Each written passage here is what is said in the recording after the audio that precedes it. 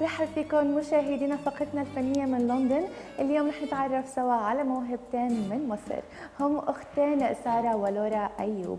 ولدوا وربيوا باسكتلندا، وبدأ حبهم وشغفهم للموسيقى الكلاسيكية بجيدوا العزف على آلات متعددة. قدروا يوصلوا للجمهور العالمي، لكن أكيد تأثرهم بأصولهم وجذورهم العربية وخاصة مصر كتير واضحة بعروضهم.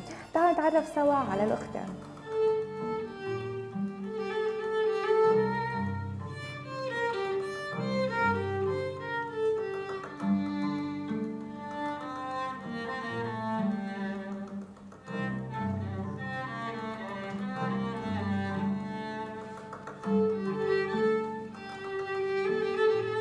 برحب فيكم سارة ولارا على قناة الغد وبرنامج النشرة الفنية. How did it start, the whole love and passion for classical music and playing instruments like the violin and the cello? Well, our parents loved listening to music. They were born in Cairo, where having a musical instrument and learning is a bit of a luxury. Not everyone can afford these, luxuries. So when they moved to Scotland 25 years ago, we started listening more to classical music, and then we were born in Glasgow, and we took up the instruments, and our parents encouraged us to learn.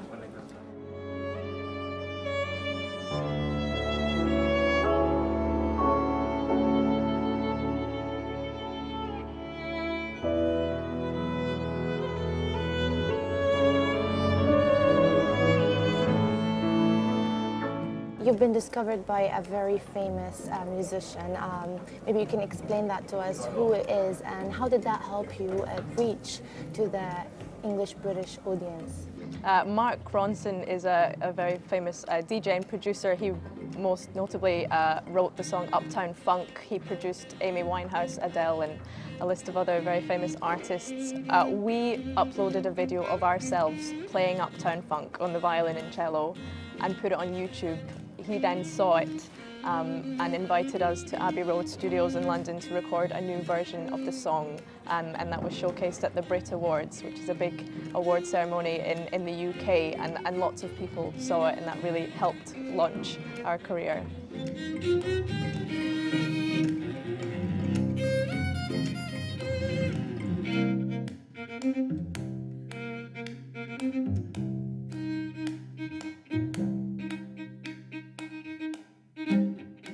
Music, and especially classical music, no vocals, is a universal language. Anyone can understand it. It doesn't have to be in a certain language to target or a certain audience. That, of course, helped you reach out to the international wider audience. But what about the fact that you're Egyptian, and are you planning anytime soon to go back to Egypt or to the Middle East and perform there and maybe attract your own kind of people? Of course, Egypt and Arabic music has played a massive part in our careers and our culture.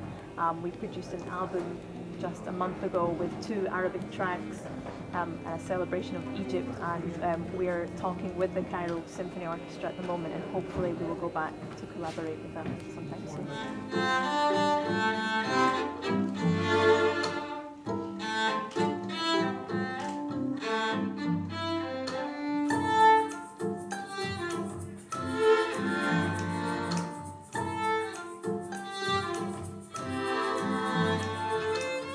I saw that there's a lot of Middle Eastern music and Western in what you play.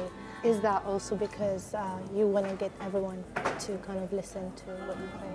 Of course, we're trying to include lots of people with our music. We play Arabic as well as Scottish, we play popular music as well as classical. We try and make it as inclusive as possible, but what's important for us is to celebrate our heritage, and we are from Egypt, and we're very proud to be Egyptian, and we try and include it in our repertoire as much as possible.